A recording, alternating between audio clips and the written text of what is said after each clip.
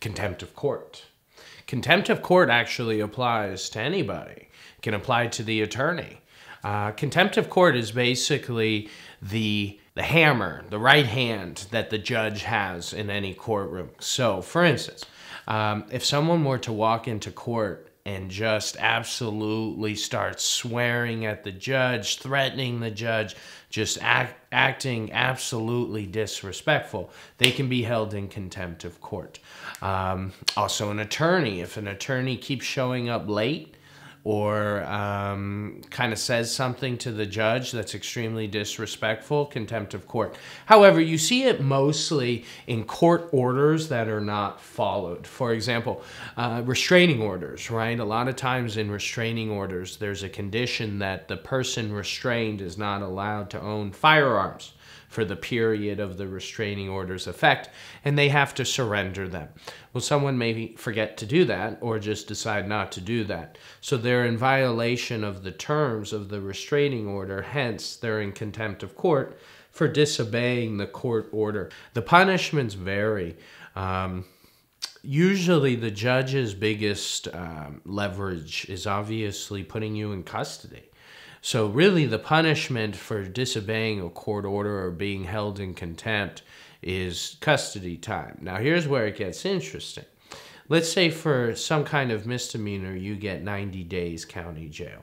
So you surrender to the sheriff's department, and the sheriff's department's going to keep you in however long they want, but usually people only serve a fraction of their time. Currently, it's 10% in Los Angeles County. Other counties may vary, but you rarely do the entire time. With a contempt of court, though, the judge puts you in, and then he or she sets the day that they want you to come back. So the sheriff's department doesn't release you when you're in on a contempt of court. You're going to stay in there until the judge assigns you back before him or her. So it's more of a disciplinary tool for the court to make sure that their rulings are respected and upheld.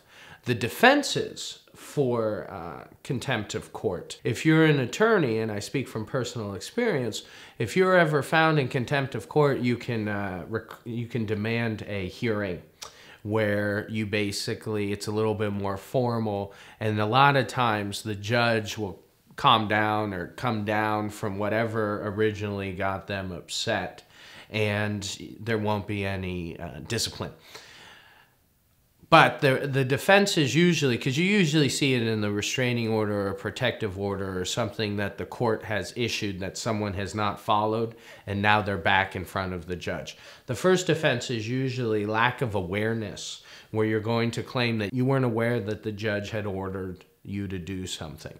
The second one is lack of intent, meaning you didn't mean to disobey the court order. So, for example, if you're ordered to stay 100 yards away from your ex-wife, and you're somewhere that she just happens to be, and she calls the police because you're within the 100 yards, but maybe you're at a grocery store or something.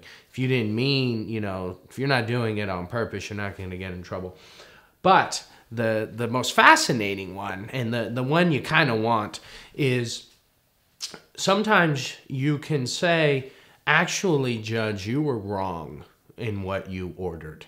And I went out and I did it anyway. And now, because I'm in trouble for doing what you told me not to, now we really get into whether you were right or wrong.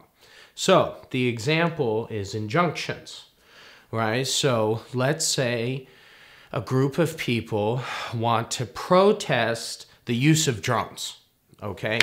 And they're going to organize a rally in front of some type of military base, all right? And the powers that be go to court and they say that this can't happen. It's a breach of national security. It's safety concerns. This area is off limits. And a judge signs the injunction saying you can't do it. So we go and we do it anyway.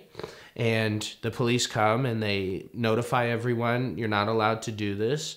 So if they arrest you, you're going to appear before that judge who issued the injunction. And you can say to the judge, Judge, sorry, with all due respect, the First Amendment affords us the right to do what we just did.